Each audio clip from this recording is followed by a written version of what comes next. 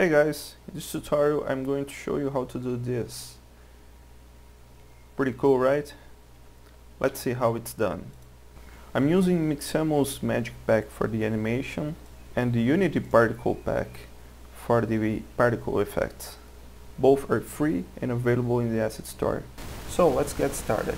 The first thing is after you created a character, in this case I have a third-person basic here, doesn't shoot, doesn't have a melee. I just want to trigger a animation, and the easiest way to do that is to use the generic animation. It's a very simple script that will play an animation using a input. So let's add an animation to our AnimatorController. I'm going to use the submachine state actions for that. So let's find our animation here. So let's select our animation here and call it Magic Attack. Now, on previous versions of the template, every time we create a action, we use the tag custom action here. But now we changed that and we no longer use the tag here. We have now a vAnimator tag, which allows us to create multiple tags if you need it for a single clip, which is very useful.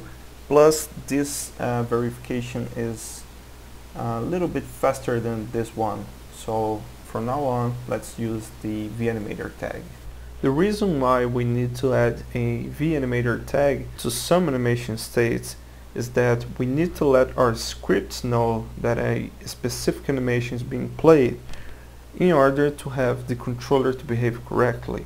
For example, the custom action tag will lock the controller movement and move based on the position and rotation of the animation's root motion. We also use tags like lock movement, is reloading, is keeping, attack, and others so that the system can know how to behave correctly for that specific animation. You can create your own tags and create unique conditions, like if I'm playing a certain animation, my character will not rotate or something like that. That's just an example. That's a good way to have more control of your controller. Cool, we have here our Magic Attack. Let's create a exit transition. So at the end of our animation, it can go back to the base layer and enter again the locomotion, so we can walk around again. Now let's copy the name of our animator state and paste here on the animation clip that we want to play. I'm using here the keyboard L to trigger this animation, so let's see if it works. Going to press L and the animation plays. Great, our animation is playing correctly, but now how can we trigger a particle when this animation is playing, and specifically how can we know the timing? So that's the magic of our animator event. In here we can add an event and let's call it play fire effect. As you can see, we have a bar here that goes from 0 to 1 because every animation plays from 0 to 1. If you play our animation here, as you can see, it has approximately 3 seconds, but it goes from 0 to 100 or 0 to 1. And I want to trigger my fire effect at about 0.3. So let's select here 0.3 and add another event to stop fire effect. And I want to stop at about 0.8 here. And as you can see in the warning, it says make sure to use a lower value than the exit time of this state. So we're using a exit time here of 0.9. So if it's 0.9 and I'm using 0.8, it's fine. Now, who is listening to this event? We're going to the third person and add the vAnimator event receiver to receive the event from the animator. Now, to use a animator event receiver, we must have a AnimatorController in order to search in the animation states for an animation event. Now, you not necessarily need a Animator event receiver and the AnimatorController on the same object. For example, I can add a Animator event receiver on a weapon that will instantiate at runtime on my controller and check the get animator in parent. Once I instantiate it, I will have access to my parent AnimatorController, and I will be able to find a event to trigger some cool events. That's pretty useful.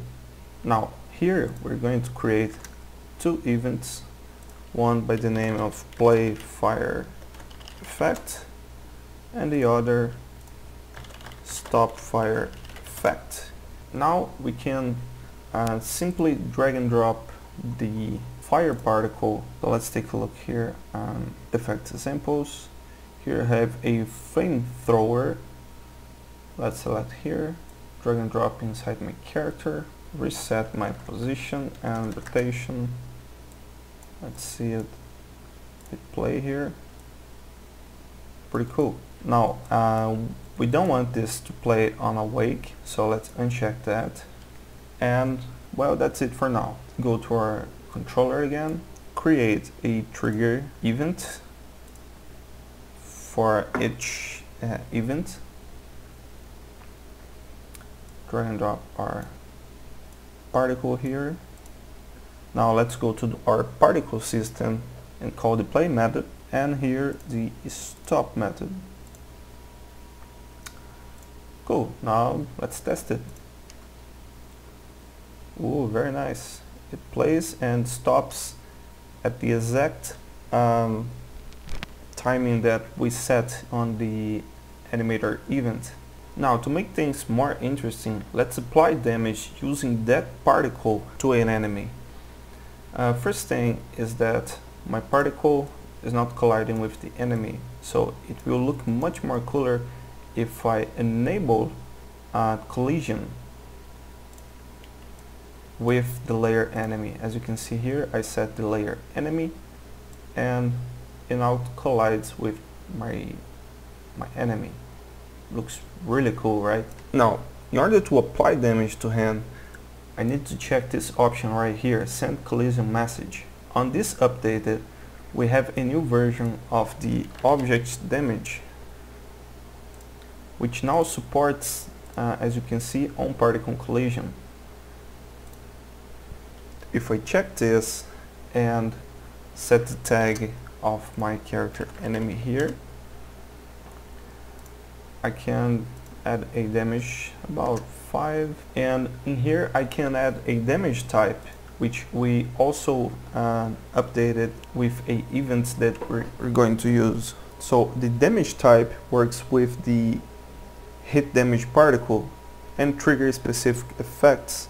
So let's create a custom damage particle called fire, and on my enemy I can simply drag and drop a particle to him. I place it under the spine so that if he moves or something, the fire will follow the root bond. So in here I just uncheck the play on awake and uncheck looping and have a small duration. So if I add a damage particle to my enemy, I can create a custom damage effect. So let's create one. The name is fire, and I can drag and drop a effect prefab here and attach to the receiver and rotate to the direction it hits, or I can also trigger directly from here using the on trigger effect, which is what I'm going to do. Since I've already placed my fire here on the spine, I can simply go in here and call the play method. Now let's test it. Now if I press L, it takes the damage and it plays the fire animation that we've placed inside the spine. I've also added a few fireballs in my hands and enabled in the same way I've enabled the main fireball. Very cool, right? Now the animator event is not tied with the character controller. You can use it on any object and any animation. This allows you to create very unique behaviors and interesting game design choices. That's it for this video. Hope you guys like it. This update will be available soon on the Asset Store and the V Store. See you guys on the next one.